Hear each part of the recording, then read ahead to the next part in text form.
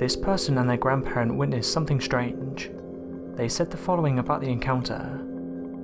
This happened when I was a small child. I was around 4 after I experienced what I now know as a near-death experience.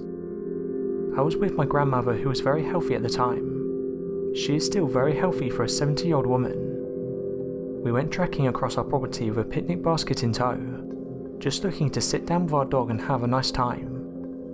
We ended up crossing the creek that was dry at the time. This was to go back to the pasture. Around 50 yards away was our cedar tree. We'd sat down and started eating when our dog started acting crazy. This dog, bless her soul, was an angel. Our dog did not act like a dog most of the time. She never barked, never jumped, and always acted polite. She started acting really strange and running around in circles around us. She kept on growling and barking. My grandmother got concerned, so she put our picnic stuff back in the basket and tried to calm our dog down. I was sitting a few feet away and I was scared because my dog was growling. I admit my memory gets fuzzy around here, but I remember seeing a large grey creature step out of the creek. This is the creek we'd previously walked through. My grandmother scooped me up and booked it out of there with our dog running with us. I'm 90% sure she ran to the cedar tree. She always talks about it being her favourite tree and how protective it is. The tree was a lot closer than her house. If I had to guess, I would say the house was roughly half a mile away at this point.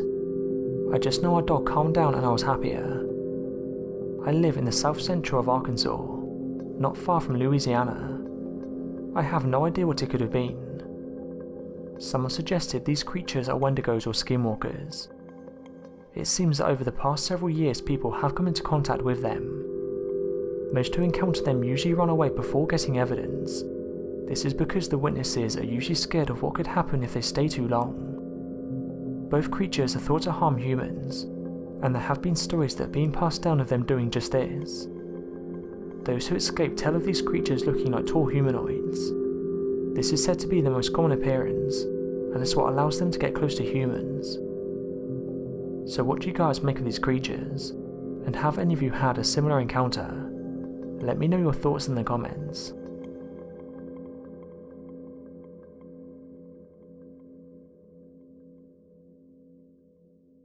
Thanks for watching, and don't forget to subscribe for more videos.